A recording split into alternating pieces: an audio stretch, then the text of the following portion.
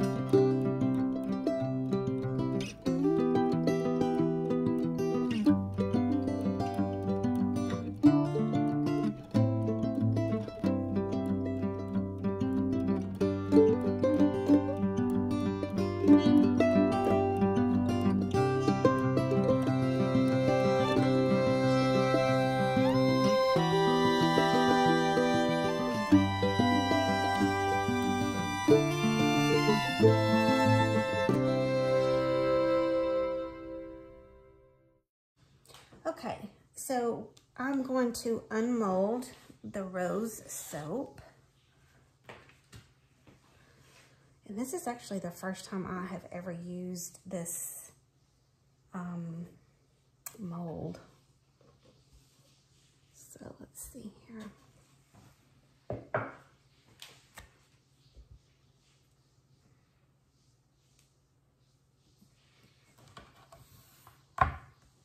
So that's what it looks like up close. Really pretty.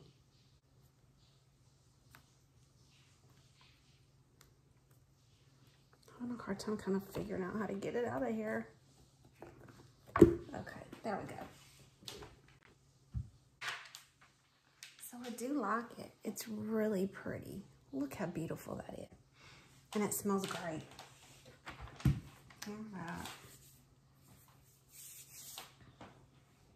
Okay, so we're gonna be cutting our rose soap today. And I just thought that I would share this with you guys.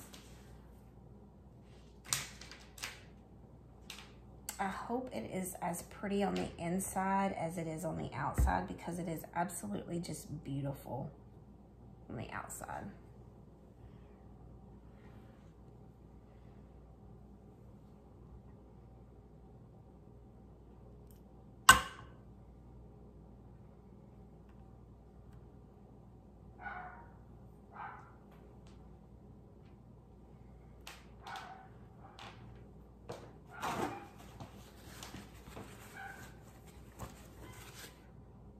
And y'all can hear my dog in the background barking, I know.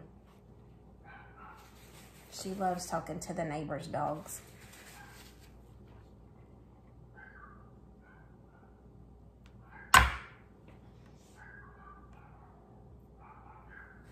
Look at that. Oh my gosh, it turned out so pretty and exactly like what I was hoping for. It is absolutely beautiful. And it smells so good.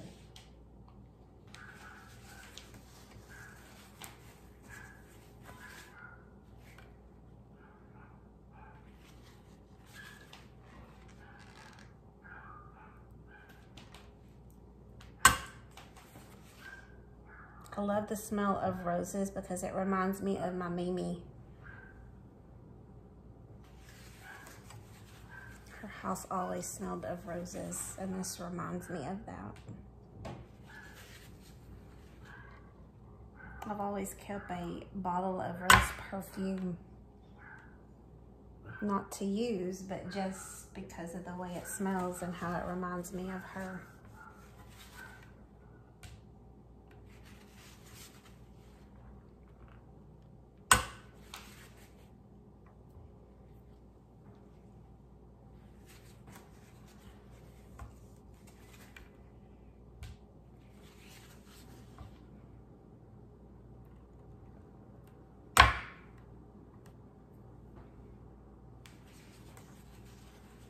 Uh-oh, we have a leaf to fall off. It happens.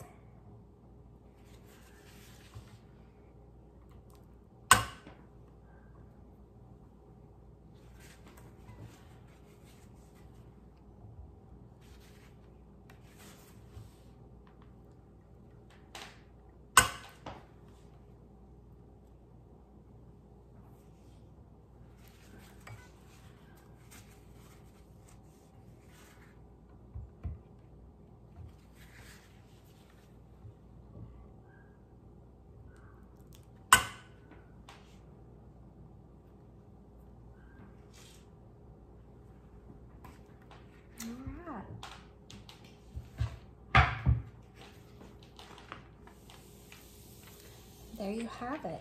Absolutely beautiful, and oh my gosh, I'm so happy with the way this turned out. So there you go, rose soap.